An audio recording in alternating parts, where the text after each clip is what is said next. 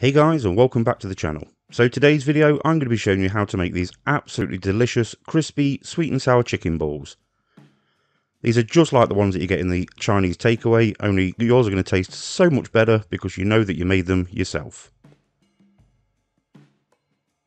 So the first thing I'm going to show you is a quick overview of the ingredients. I will leave all the ingredients in the description down below so you know exactly what it is that you need to buy. You can get most of it, it is available at Chinese supermarkets, or just order it off the internet.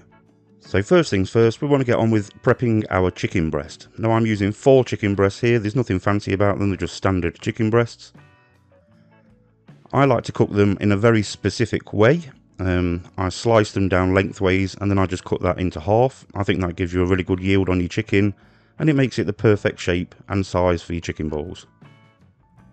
If you do want them a little bit smaller, then obviously just cut them into smaller chunks, just like this, where you could cut them into 3. So you need to add that chicken to a bowl, because we're going to add a marinade to this. We're going to leave it for a couple of hours to marinade. That way all the flavour is going to get in there and it's going to taste absolutely delicious. So the first thing I'm going to add is, please don't shout at me, do your research, it's not that bad, but a teaspoon of MSG, a quick pinch of salt, and then I'm going to add a little bit too much here, but I'm going to add 1 teaspoon of white pepper. And then we're going to go in for about 2 tablespoons of soy sauce.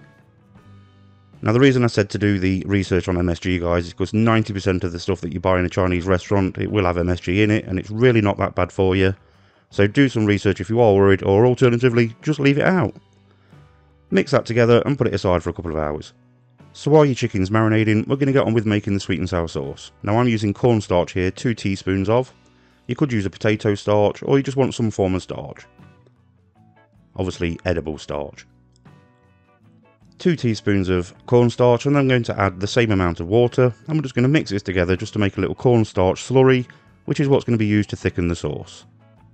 So to my wok or saucepan, I'm going to add 1 cup of sugar.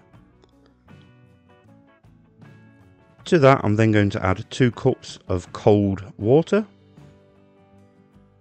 I find it a lot easier to use cold water at this point and then heat it up afterwards. I'm using a 1/4 cup of a white wine vinegar. Rice vinegar will work just as well. And a 1/4 cup of a good quality tomato ketchup. Just give that a mix together to make sure the sugar is lovely and dissolved. Then add just a dash of soy sauce. Now we just want to give that a good mix together and bring it up to the boil. So once it's boiling, turn the heat down, add your slurry, and then just give that a good mix together, and you'll see that almost instantly it will thicken up. And there you have the most simplest and beautiful sweet and sour sauce. If you wanted to make it like the takeaways, then you could just put a dab of red food colouring in, and then it will literally taste identical. So now we're going to start making our batter. So obviously these are all the utensils you're going to need. Some cold water. I do want to spend just a couple of seconds talking about this flour though. If you can get hold of this Green Dragon brand, it's absolutely the best one to use. Normal self-raising flour will work just as well. It's just that this has the edge, and this is basically what it's designed for. So if you can, get this one. So I'm going to add 2 cups of this flour to my mixing bowl. Now I don't know the exact measurements of water that I use. All I do is just add a little bit at a time, a pinch of salt. I just add a little bit of water at a time until it gets to the consistency that I want. The consistency, you want it to be like a really thick porridge. The thicker the batter, the better. So add a bit of water, start mixing it. You can clearly see that this is way too thick, so I need to add some more water. Like I say, I don't know the exact measurements unfortunately, but just keep going. You can always add more, but you can't take some away. Well, you can unless you add more flour, but like I say, that's the consistency I want, nice and thick batter. So with the same flour again, or if you wanted to use a cheap one, then we're just going to put this into the bowl. All this is for is literally just to coat the chicken on the outside so that the batter sticks to the chicken. Now please be careful while deep frying, so get something to drain them afterwards.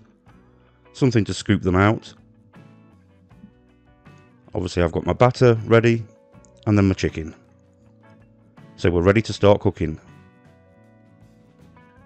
So the production line is going to be quite simple. I'm just adding some vegetable oil to my wok, because we're going to be deep frying, remember. You just literally put your chicken in the flour, into the batter, and then into the oil. But like I say, please be very careful while deep frying.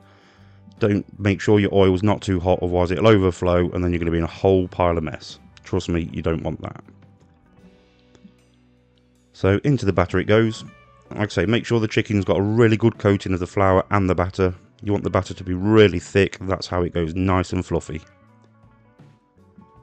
Chuck it into the oil. I only add probably 2 or 3 at a time, otherwise your oil temperature goes too low and then it ends up really full of oil and not very nice at all.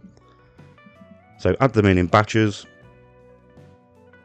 You want to cook these chicken balls until they're at least 75 degrees Celsius on the inside if you've got a thermometer, and they must be absolutely beautiful and golden brown on the outside. That is how you make the most delicious, crispy, sweet and sour chicken balls, just like the takeaway. In fact, no, I'm going to say it, they're better than the takeaway. I hope you've enjoyed this video, guys. If you have, don't forget to subscribe to my channel to become part of the family, and I will see you guys in my next video. Thank you for watching.